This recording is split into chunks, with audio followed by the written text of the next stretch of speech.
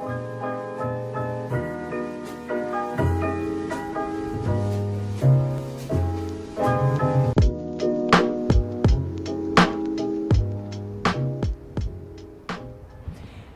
name is Lynn.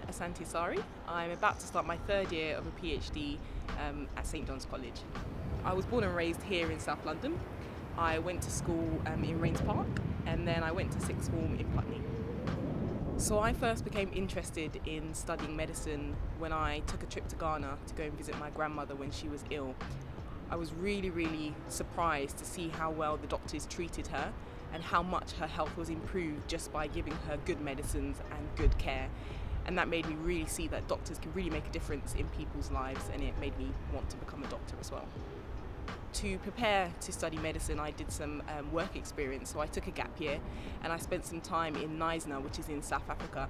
And I was working in an A&E department, which was really busy. And I also spent some time in the maternity wards too. So when I came back from South Africa, I was still really certain that I wanted to become a doctor.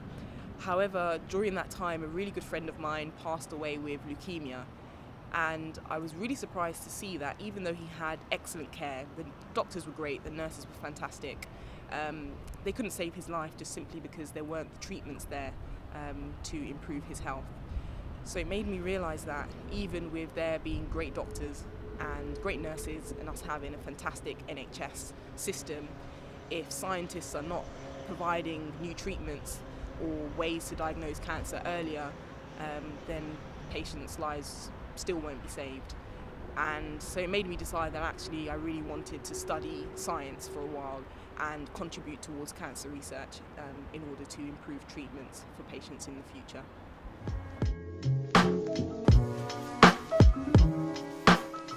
So the area that I lived in, not everybody went to university, but my mum was always really passionate about getting me to do well in school. But it wasn't until I realised that I wanted to become a doctor that I then began to research what it would take to achieve that. And going to university was one of the things that you just had to do to become a doctor. And so that's where my drive to go into further education started. Once I started my undergraduate degree in biomedicine, my main focus was to get as much lab experience as possible.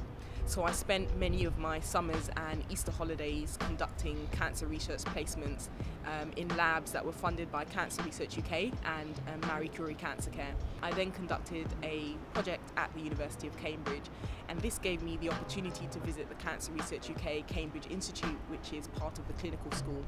The labs there were doing incredible science that is also translatable into the clinic. So I decided that I really wanted to apply there to do my PhD.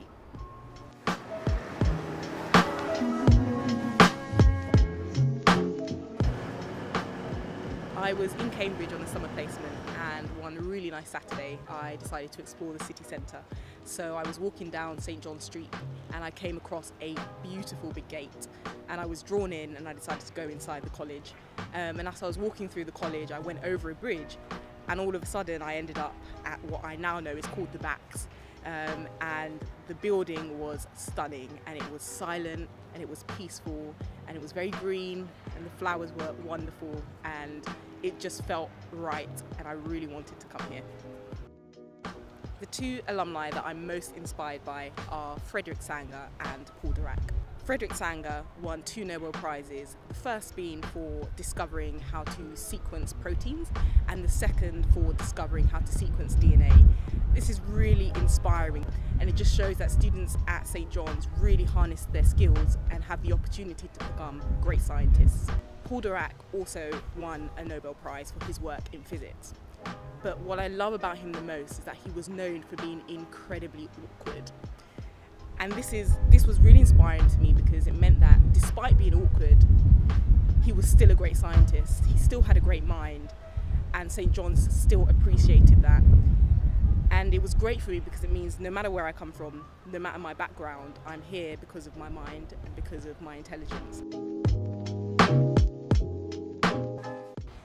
My PhD project is trying to see if we can use MRI imaging to monitor the progression of cancer.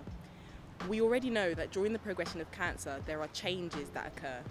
If we could see this on an MRI scan, then we would have a non-invasive way of detecting whether a cancer is going to become invasive, whether it's going to metastasize, or whether it's actually benign and may not become cancerous.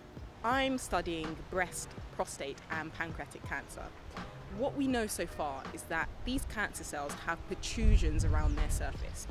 And these protrusions change as the cancers become more aggressive. As these protrusions change, we want to be able to see this on an MRI scan. So these protrusions are incredibly complicated, okay? And they are made up of several different building blocks, very similar to Lego pieces that are attached on top of each other.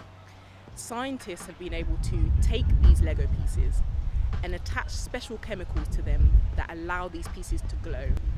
So when you give these chemical Lego pieces to cancer cells, they incorporate them into the protrusions, and then you are able to see them under a microscope.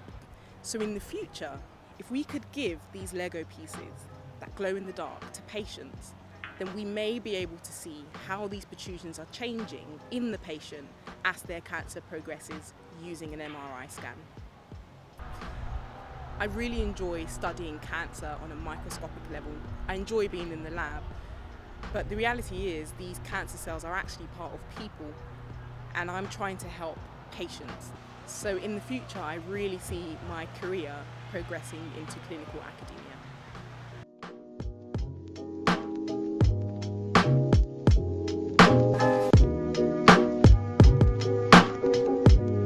That's London for you? Yes. Let's get to London. Sorry. You get to say London. Can you not go lad? No. It's It's got to be authentic. Here's an aside, right? Like kind of.